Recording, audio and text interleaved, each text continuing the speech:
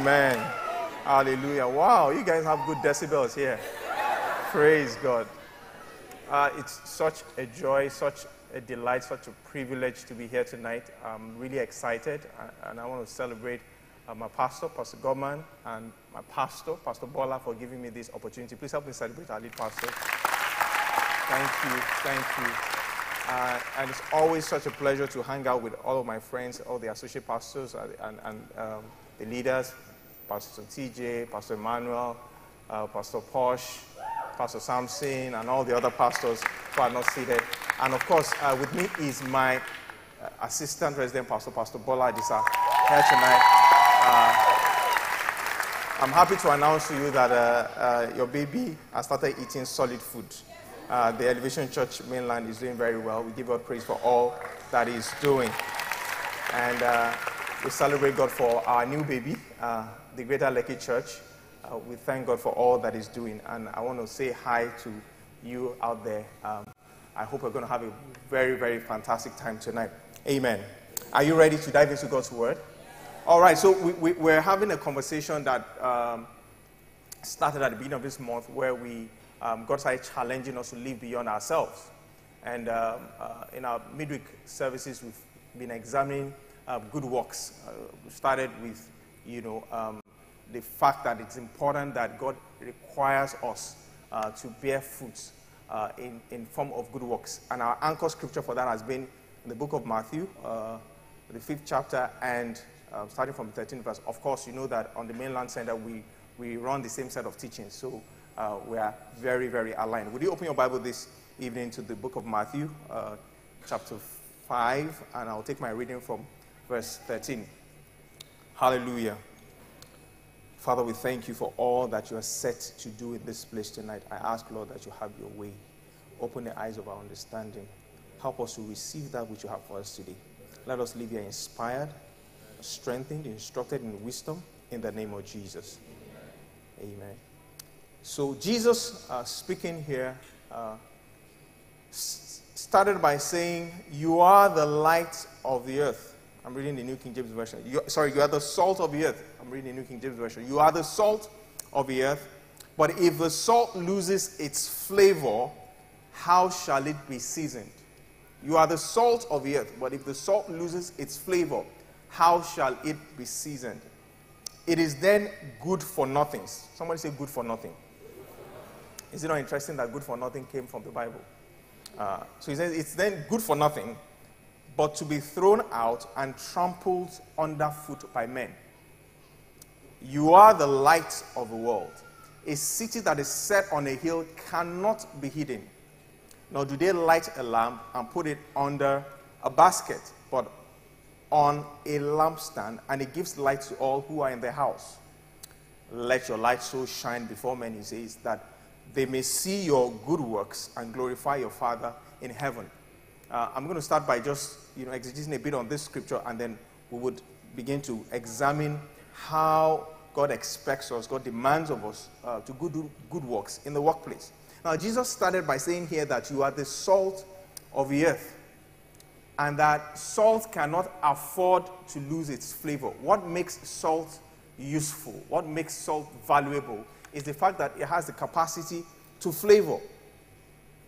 So the question one would then ask is, if you are the salt of the earth, if you want to sort of personalize this, what is your flavor?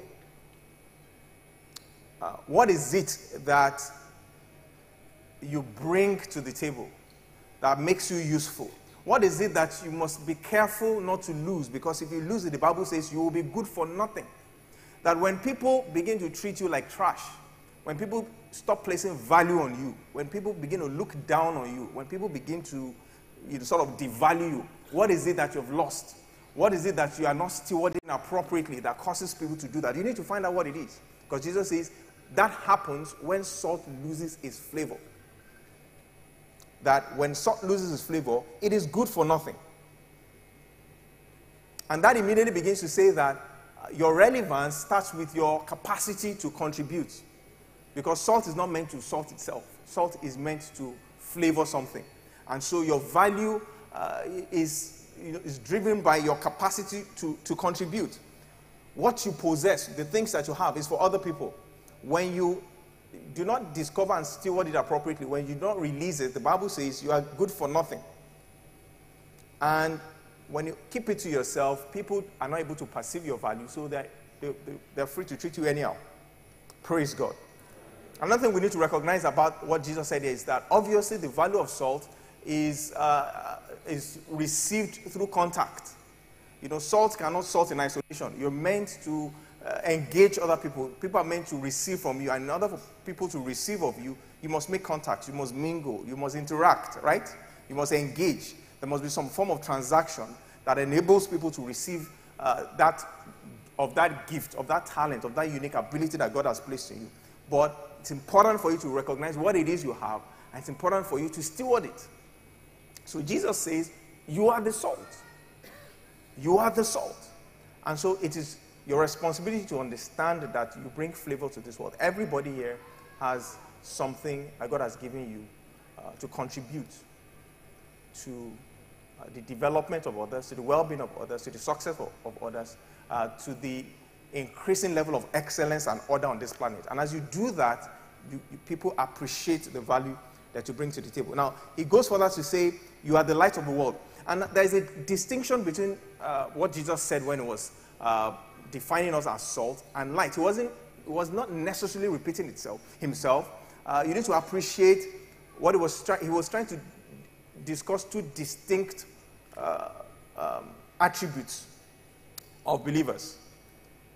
So he says, you are the light of the world. Now, when you think about the concept of being the light, so the article, you are the light, you are not a light, you are the light. It means the world does not have light. You are the light of the world. It is you that lights the world. In Isaiah chapter 6, of course, I'm sure you know that scripture. Arise, shine, for your light has come, and the glory of God has risen upon you. For darkness covers the earth, and gross darkness the people. So Jesus says here, it is you that brings light to the world. It is you. There is a way, as believers, we are meant to live our lives that completely differentiates us from the rest of the world. And that is what makes us light. Now he goes further to say, he says, you are the light of the world, and a city that is set on a hill cannot be hidden. So Jesus was saying, because you are the light of the world, you cannot be hidden. It didn't say you will not be hidden. You know, there's a difference between something that you will not do and something that you cannot do. What you will not do is a function of your willingness and unwillingness. But if I say you cannot do something, it means you lack the ability. Jesus said, light cannot but be visible. Light cannot but be visible. Because you are the light of the world, because you are believers, the way you are meant to live as a believer, the expression of your faith and the manifestation of the fruit of the Spirit in your life is designed to make you stand out. You are the light. You are the one that brings hope. You are the one that brings illumination to the world. The world is in darkness. The way we live our lives as Christians makes us light. So Jesus was saying here, yes, you have gifts, talents, and abilities that enable you to flavor the earth, but you also need to recognize that there's something other than that you possess, that your lifestyle, your character, the nature of God that you exude, that is not talent. It's just the nature of God that you reflect. It distinguishes you. It inspires people. It brings hope. So he says, a city that is set upon a hill cannot be hidden. He says, nor do they light a lamp. You don't light a lamp and hide it, but you put it on a lampstand. You make it visible because it is meant to give light to all who are in the house. So Jesus was saying here, recognize who you are. You're meant to live differently. You're meant to lead others. You're meant to inspire others. You're meant to give others direction. He then says, let your light. So it begins to unfold. He says, let your light so shine before men. Let this light you possess so shine before men that they may see your good works and glorify your Father that is in heaven. Let this light shine. Let it shine by nature, by new birth, by virtue of your relationship with me. You are the light of the world. Praise God. I was having a conversation with my kids like a week or so ago. They were in our room, and I was just gisting with them. I was talking to them about how you need to live true to your convictions, and honor God with your decisions and all of that. And my daughter said, "Look, I have a question for you." I said, "What is the question?" And she says, "You know what? She's 10 years old, so she says, right now in school, it is not cool to be honest. It's not cool to not have gutter tongues, gutter, you know what I mean, swear words, use swear words, insult people. It's not cool for you to not have, as a girl in class, for you to not have gossip. That when your friends walk up to you and say, what's happening? You need to have fresh gossip. You need to have something. When you don't have stuff like that to share, they just see you as you are boring. People don't gravitate towards people like that. You need to know the latest worldly song. You need to have some gossip about what's going on between some girl and some boy in class. You need to be hot like that to have friends. And she was like, so when you try to steer clear of all of that, you just find out that you're sort of alone. You don't have friends. People don't want to hang around you. And, it can be a bit of pressure, she says. And I said to her, well, so that is what, the Word of God means when it says that, you are the light of the world. Because the world is always dark. And you've got to stand out. You've got to stand out. But the question is, would you succumb to the pressure to compromise because you want to blend in, or are you going to stand out and honor God and be so attractive that others will want to be like you? That is the big question. Are you going to live true to what you believe? Are you going to live true to your convictions? Are you willing to stand alone? Are you willing to honor God in isolation until others see the fruit of your life and begin to gravitate in your direction? Praise God. So we need to understand that that is God's expectation of us, that we will salt the earth and we will light the world. It's not conditional. By nature, this is how we are meant to function. Now, this then takes me to the workplace, which is the focus of my conversation with us this evening. But before I dive into that, let me quickly say this, that it is also important for us to recognize that when I look at Christians and I see how at times people struggle with God's plan for their lives, how things begin to unfold through the seasons and the times. There are certain things I've come to understand. And I realize that it's nearly impossible for you to sit down and by yourself construct your path to true success, to true fulfillment of God's purpose and assignment for your life. It's just impossible. Because there are so many, the pathway to it is not visible. And there is a concept I've come to appreciate.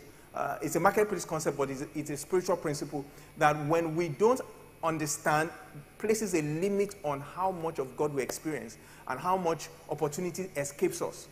You see, it's like God has designed into our daily lives opportunities for us to do good, opportunities for us to be a blessing to people, opportunities for us to add value.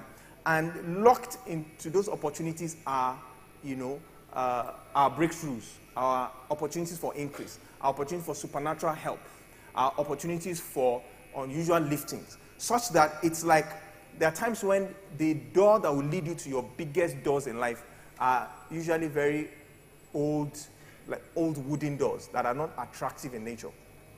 Do you get what I'm trying to say? Now, what that does is that it is possible for you to walk past your opportunity and not see it. If you want to pick which of God's instruction you will obey.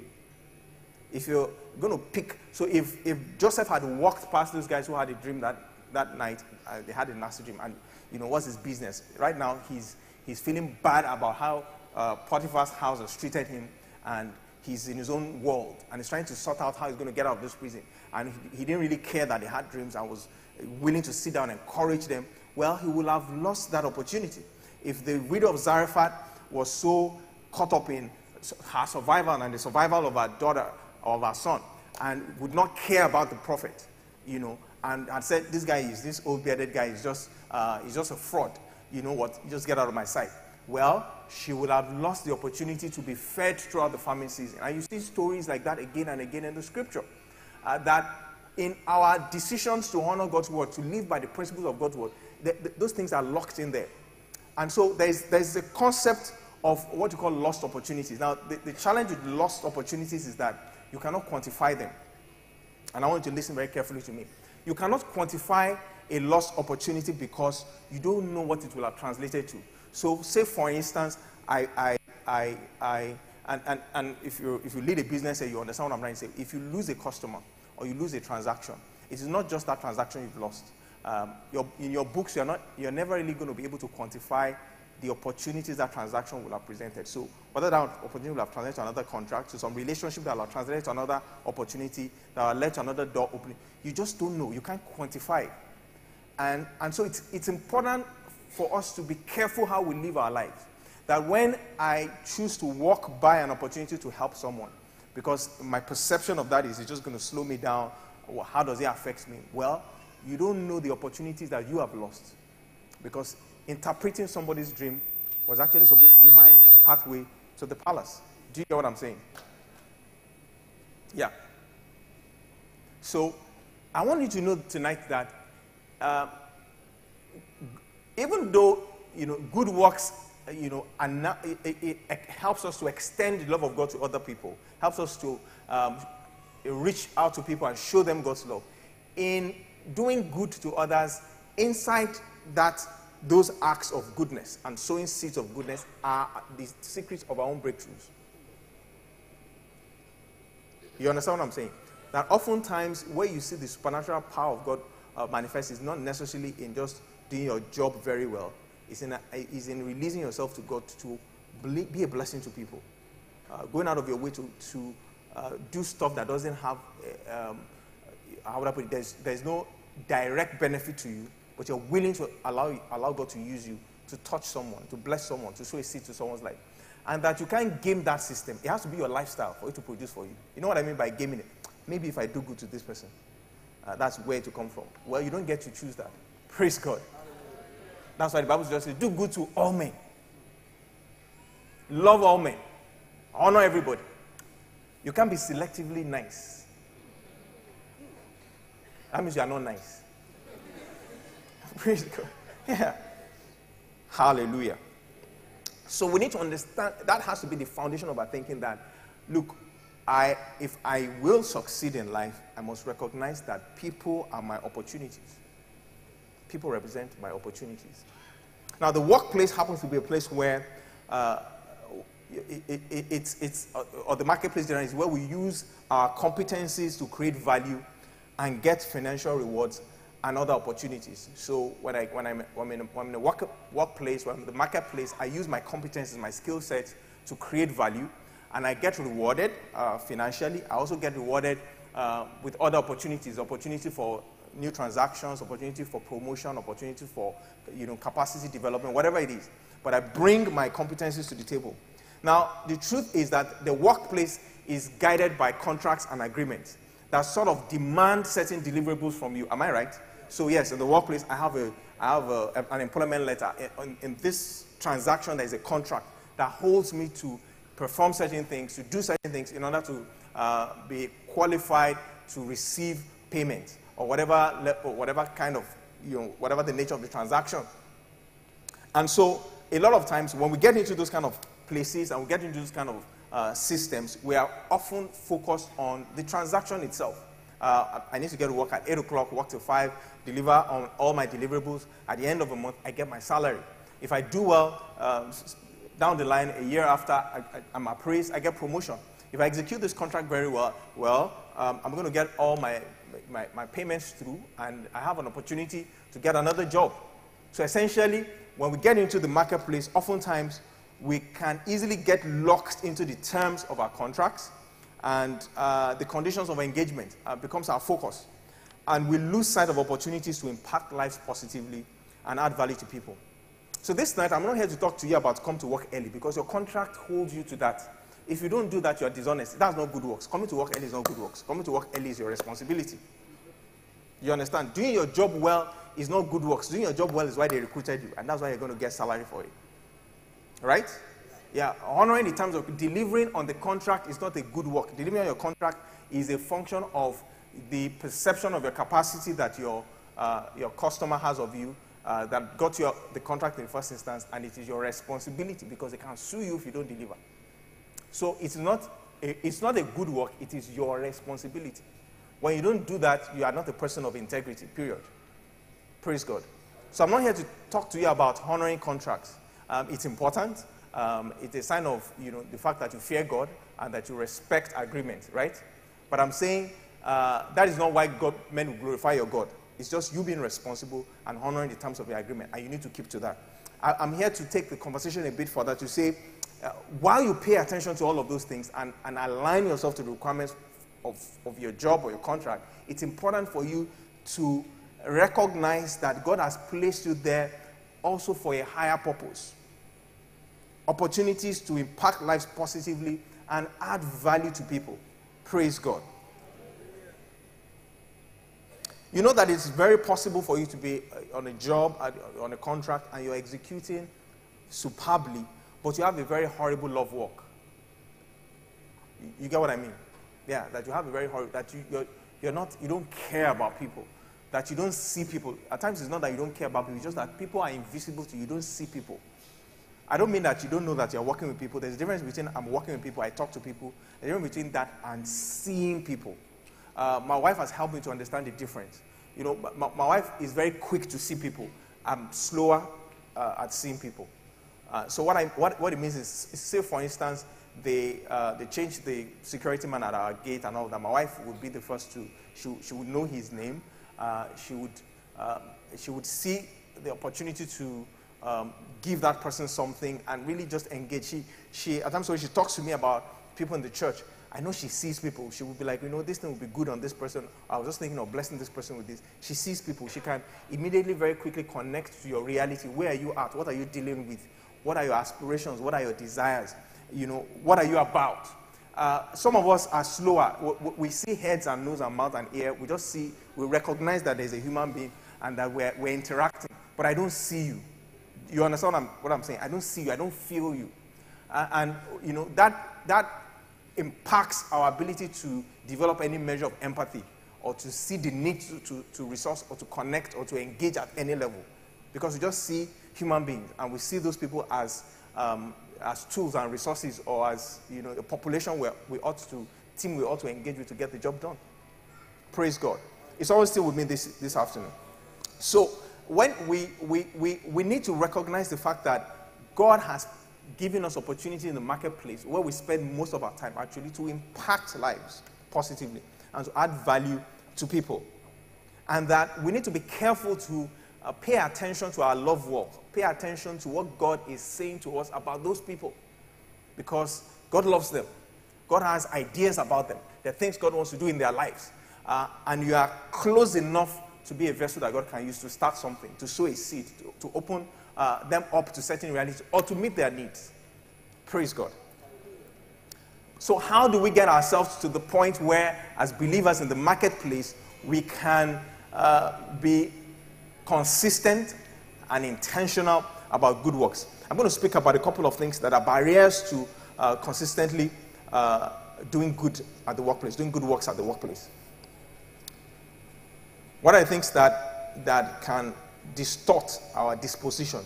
Number one is when in the workplace we see our colleagues as our competition.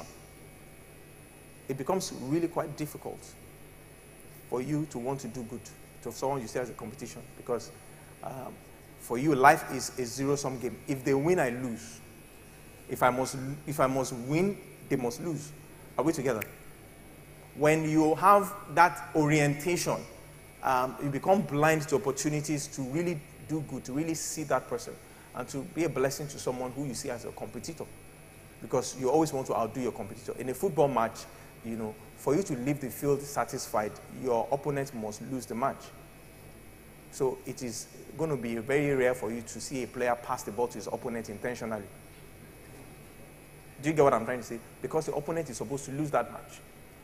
So when you see your colleagues as competition, it already impacts your ability to see them as people who God has sent you to.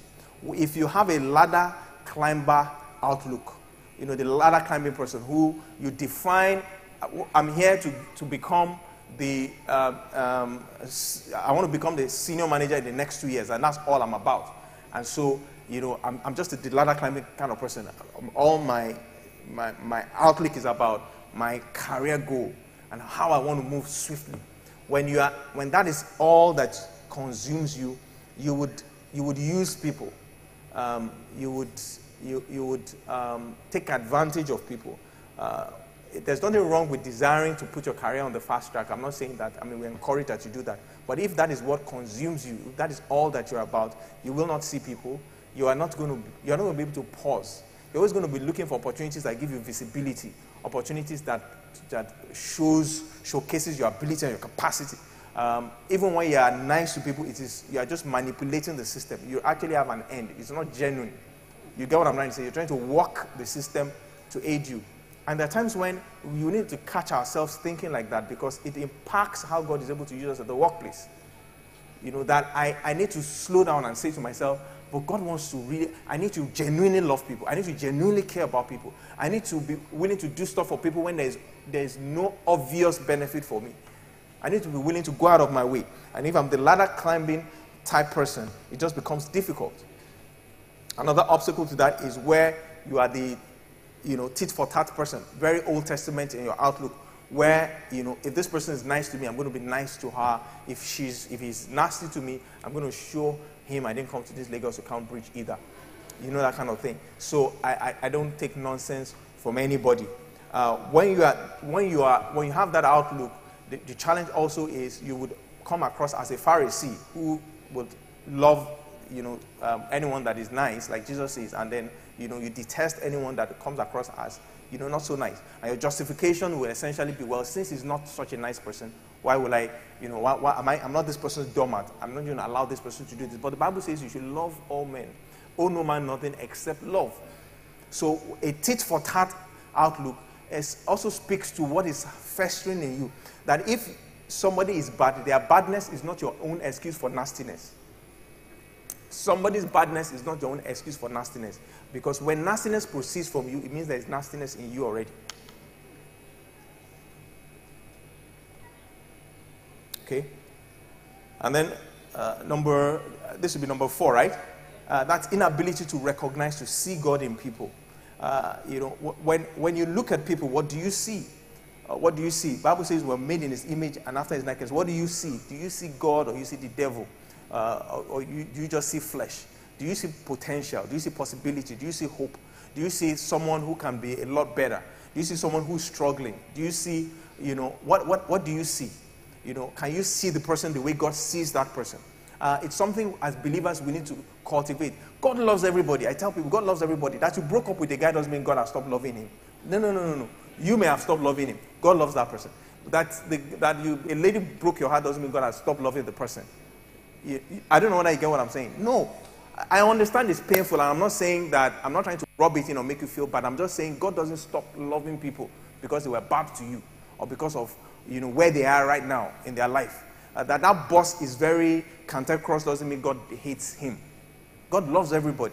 And you need to get to the place in your life where you need to come to terms with that. It may be hard for you when you look at some people and say, why should God love this person? I wish God would join me in hating him. But excuse me, sir. Remember that there was a time when you were also lost in sin, and God loved you all the same. So it's important for us to love and see God in people and see people through God's lenses. That why is this person so difficult to deal with? Why is this person so what is the issue? Can God just help me to see what the person is dealing with? Where is he struggling? Why is he so warped in his character? Is there an upbringing issue? Is there a frustration in his life? Why is this person so difficult? Can I begin to trust God to play a part? Maybe I just need to buy the person the book or pray for the person, or just be the person that constantly smiles at him or her, even though she's never really willing to engage in any, she's not willing to engage in any niceties, but I choose to be pleasant to this person. Okay? And the last one, I spoke about it earlier, is just that you lack empathy, capacity to see people, and be in people's, put yourself in people's position, be proximate enough to understand where they're coming from, Hallelujah. So again, I'm moving very fast. I hope you're able to keep up with me. There's a mindset that enables us to do good works in the workplace. So I've run you through this so that you can sort of begin to ask yourself, where am I? What are the issues I'm currently dealing with?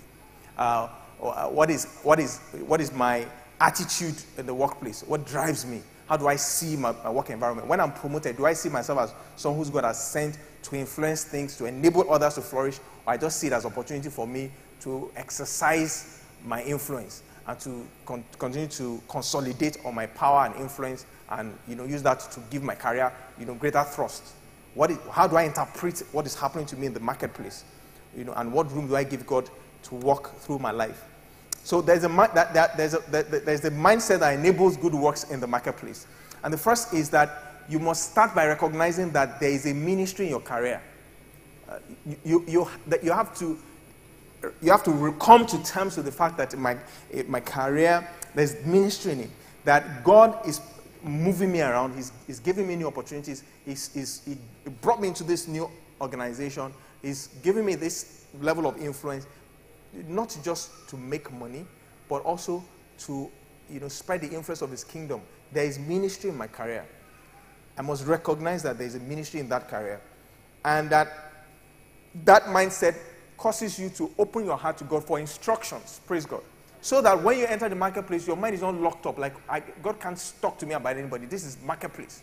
No, there is ministry in this career. There's ministry in this business I'm running. And so I'm careful to allow God to speak to me about people, to speak to me about issues, to open my eyes to opportunities to intervene, to solve problems, to resource people, to mentor people, to give my time to help people when it has nothing to do with the contract and the agreement that I've signed.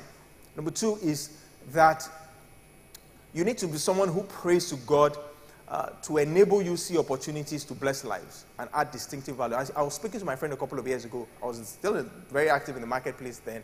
And, my career had experienced some waves of promotion that I thought was quite rapid. And this, my other friend, had also experienced, such pace. And I said to him, we need to begin to pray to God and ask Him, why is this happening at this time in our lives? I believe that it is not just for us to live a more comfortable life. I think that there's something that God wants to do through us, and we need to pay attention to it. That this is actually an opportunity to do ministry. It may be that God is giving influence in that organization to begin to shape more employee-friendly policies, not to join management in frustrating employees. It may be that God is giving you that influence because He knows that you're going to steward that influence in how you relate to other people, and you're going to point them to Him.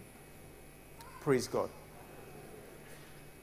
And so, pray to God to enable you to see opportunities to bless lives. Don't recognize the fact that when you are in an organization and people are complaining, when you join those that are complaining, you're not becoming the light. You're joining the darkness. The question you should ask yourself is, how do I fix this complaint? What is my role in addressing this? What can I do? How can I contribute to this change? It's not in my JD, but now that I'm in this organization, there is enough of God in me to be part of the solution and not part of the problem. So there was a time when the book of Daniel, I believe it's the 2nd chapter, King Nebuchadnezzar had a dream, and he called all the wise men and said to them, I had a dream, and I want to get to interpret. And I said, okay, so tell us the dream, interpret. I said, look, I've forgotten the dream, so you will need to tell me the dream and interpret. And he said to him, but this is madness.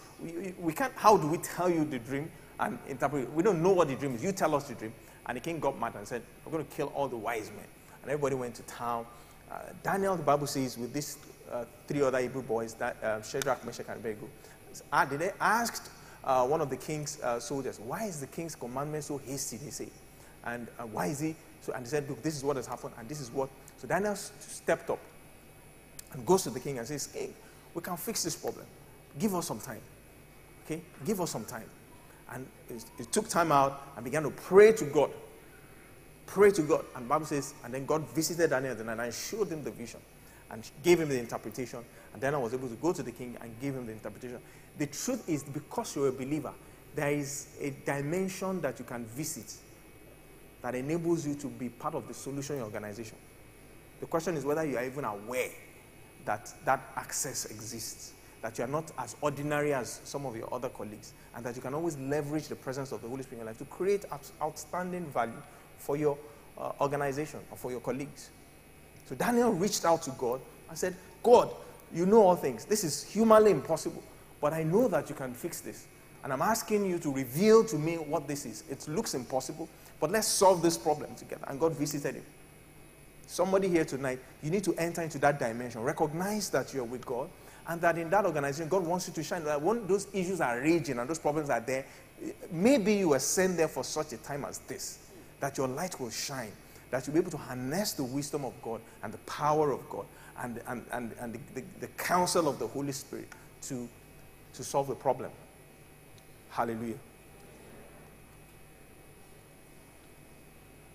And number 3 is that you need to recognize that some of your supernatural experiences, if as a believer, if you want to put your career on the fast track, as a believer, with all the odds that are stacked against you, you don't want to lie, you don't want to bribe, you don't want to connive with anybody, if you want to put your career on the fast track, the supernatural has to feature.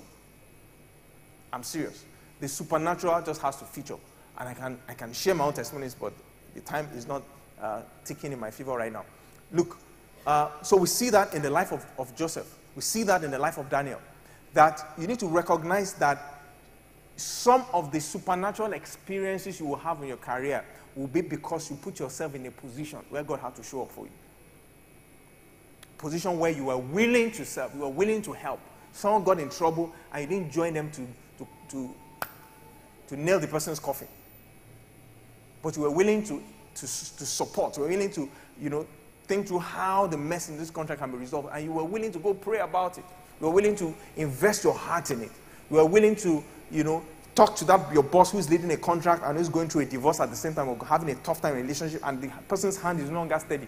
And you're not waiting for the person to drop the ball so they can condemn the person, but you will rush in to say, you know what, I can help you. I know my table is full right now, but I know that you're going through something, and how can I help? That you're not going to be a spectator in the workplace, but you will be someone that you would commit to allow God to use him or her in the workplace. That you posture yourself such that God's supernatural power can manifest in the workplace. Praise God. Because your greatest opportunities are actually woven into the fabric of your good works. I need to write that down. Your greatest opportunities are woven into the fabric of your good works. Your greatest opportunities are woven into the fabric of your good works. That when you see the scripture, I gave you the example of Joseph, I gave you the example of Daniel now. You will see that again and again. That oftentimes that factor that creates that quantum leap, that sudden, surge upward in the lives of people is not in the path of just doing your work well. Praise God. It's something you encounter in the place of selfless service, commitment to helping others and loving other people and reaching out to support and to help. Praise God. And so the Bible says, concerning a woman, her name is Dorcas, in the book of Acts chapter 9 from verse 36 to 40. I read the Amplified Version, Acts 36 to 40. It said, now there was at Joppa a disciple, a believer, a woman named Tabitha, which in Greek means Dorcas. And I love what the Bible says. It says she was abounding in good deeds. This woman was abounding in good deeds. She loved on people. She did good stuff. She enjoyed doing good deeds to people. And the Bible says, about that time she fell sick and she died. And when they had cleaned her, they laid her in the upper room. And since Lydia was near Joppa, however, the disciples, hearing that Peter was there, sent 2 men to him, begging him, do come to us without delay. Some people, when they die, they say, praise God. Hey, hallelujah. This woman, wicked woman. I've been praying for her to go. This woman was dead. They cleaned her, and they sent disciples, because Peter was nearby, begging him to come. So this was the point where Dorcas was helpless. She's gone. But there's some people who felt, we still need this woman around. So they begged him and said, do come to us without delay. So Peter immediately rose and accompanied them. And when they had arrived, they took him to the upper room. And all the widows, just think about this, all the widows stood around him crying and displaying undershirts, tunics, and other garments, such as Dorcas was accustomed to make while she was with them. She didn't know this day was going to come. But she was just about to experience the supernatural power of God in her life. But she was just consistent, a woman who was invested in good works. She would do this, and do this, and do this.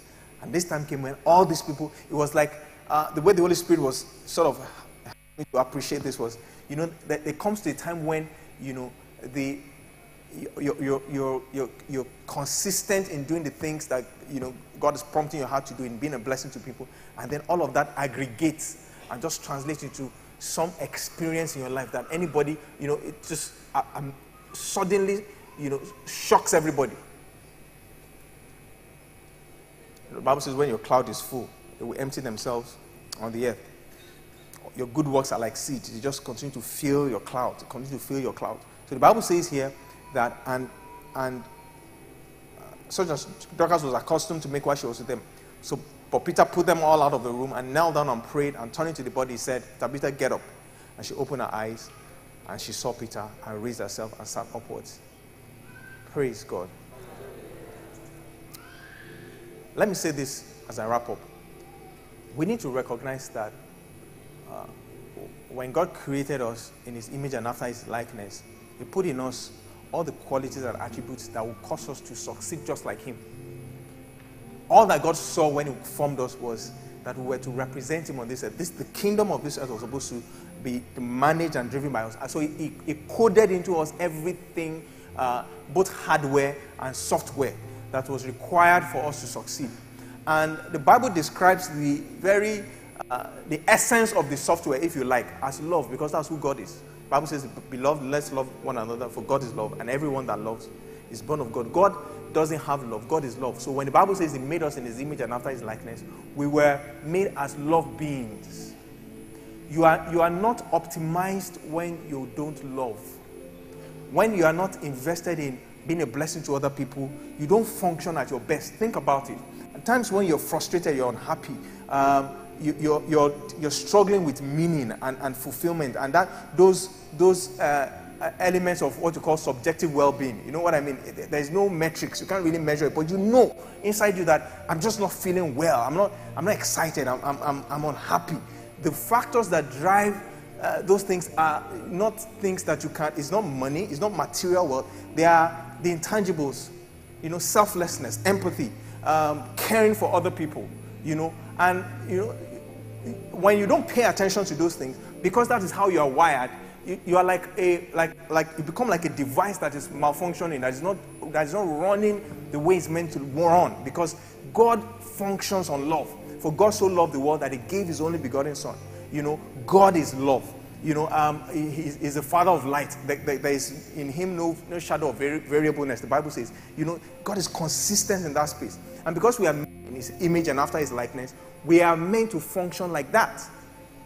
So when we choose otherwise because of the environment, the culture, our flesh, you find out that you are not optimized. And therefore, the coding, how God has wired you to succeed, you begin to function. You begin to function out of order, and when you begin to, malfunction, then you are not able to achieve real, true success. Do you get what I'm trying to say? So, success, good success, fulfilling your purpose in life is not supposed to be so tedious. It's not supposed to be complicated. It is hinged on obedience to God and a consistent love walk. When you are like that, you are optimized. The power of God flows free. The Bible says, convert earnestly the best gift. 1 Corinthians chapter 12. And in verse 13 it says, the last verse, it says, and I show you the more excellent way. And it goes and talks about love. And you want to see the fullness of the manifestation of the gifts of the Holy Spirit in your life, just walk in love.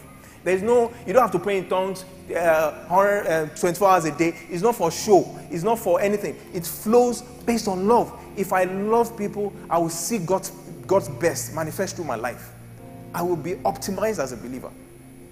God will use me, and God will promote me, and He will elevate me. Praise God. That is how the kingdom of God operates. And so the Bible says in Romans chapter 5 verse 5, it says, now hope does not disappoint, because the love of God has been poured out in our hearts by the Holy Spirit. So God, knowing that is how we are meant to succeed, He has given us the Holy Spirit. And now, apart from the fact that we are wired in God's image and after His likeness, and we are of His nature, we are of His love nature, He's now giving us the Holy Spirit, and the love of God has been poured in our hearts by the Holy Spirit, we are further enabled to walk in love, meaning that we can place a demand on that love when we feel we are at our own wit's end, and the Holy Spirit supplies. Hallelujah. And so we are without excuse. You can do it. You can do it. The other day I was meditating on Galatians chapter 5. The fruit of the Spirit is love. And I need to make a confession here. The fruit of the Spirit is love, joy, peace, patience, kindness, goodness. I used to read it as the fruits of the Spirit. And I have actually found myself teaching how you can be good in some fruits and some other fruits. And so the fruit of patience, I have the fruit of patience. But I don't have the fruit of maybe kindness or long suffering, something like that. You just start teaching. So recognize the fruits that you have not grown and start trusting God for it, because some fruits. But God started helping me to see that they are not fruits. He said the fruit is one.